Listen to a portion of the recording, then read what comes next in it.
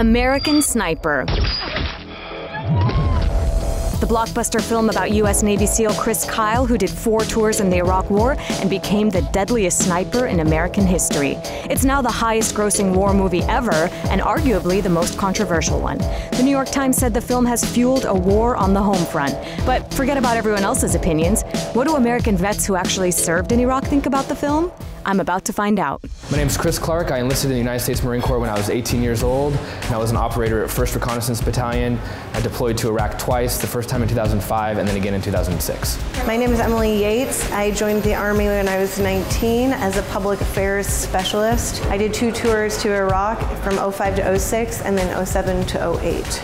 A lot of the criticism that this film is generating is that it did not put the Iraq War in any sort of context. It did not at all touch on the reasons why America invaded or occupied Iraq, and on top of that, it didn't sort of show any Iraqis or any of their side or humanize them. Right. Is that a problem in your eyes? No, it's not, because I think that what the American public needs right now, in my opinion, but this is coming from a veteran perspective, so I'm a veteran, so I'm biased towards wanting this, but if you want to learn up on the Iraq War, there's plenty of books to read, there's plenty of movies to watch that criticize it. You can watch documentary after documentary about the criticisms and the mistakes that were made throughout the war and even the reason to invade itself. The war in Afghanistan and the war in Iraq are both, if not done, winding down completely. And so what we have to deal with now, today, is the thousands of men and women who served in those conflicts coming home to society that might not understand what it was like to be in those conflicts. So let me put it to another veteran then. You saw the film as well. What did you think about it? Basically what I saw was that we had invaded a country. We basically got rid of all of its infrastructure and its military, created so many enemies in doing so, and then sent people who really wanted to do good things for their country into this mess. Did that make you extra critical of the film then, that it didn't touch on any of that stuff? Why Clint Eastwood felt like he could not portray any Iraqis as human people,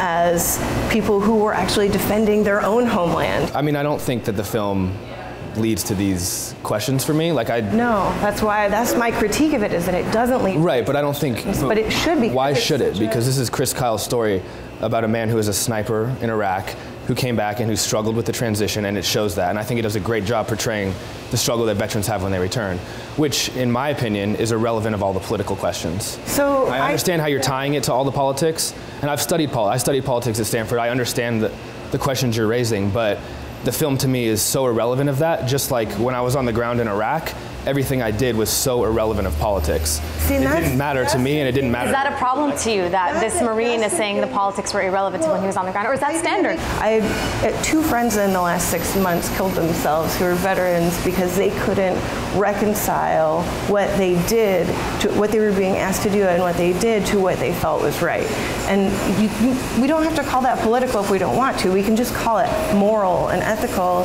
And because the fact is that killing is not something that anybody is hardwired to want to do. We do that out of desperation. Well, I kind of disagree with that entirely, but maybe go spend some time in a special operations unit, and I think you'll find people who have a totally different opinion on. But you were trained to kill.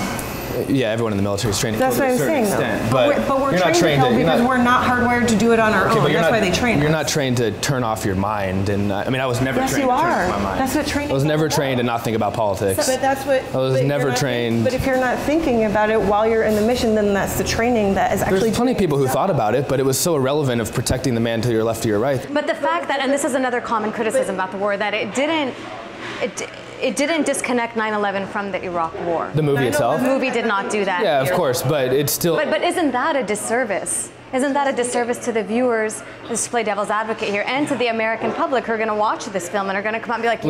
Listen, if the American public's relying on American Sniper to give them the political background of the Iraq and Afghanistan wars, then I feel sorry for the American public. Because they need to do a little more research than American Sniper. That's a societal problem, then. It's not an American Sniper and a veteran problem. No, but I totally agree with you. If your one authority on the Iraq war and the Afghanistan war is American Sniper, then okay, that's fine. You have a very limited and a very skewed perspective of everything. To the American kid out there who watches this film, American Sniper, and says, I want to join the military like Chris Kyle and be a sniper. I want to join the Marines like Chris Clark. What do you say to them? I want to go to war, basically. Yeah, okay. That's such a hard question to answer. So I would. But it's happening, right? So that's why I ask. So, I mean, Listen, people want to join the military. Like, people have a desire to serve their country. They have a desire to wear the uniform and to engage in the military structure. I would say to any kid who wants to join the military to do it with eyes wide open, to know that that it is a political venture, because we're being used as pieces of a political game.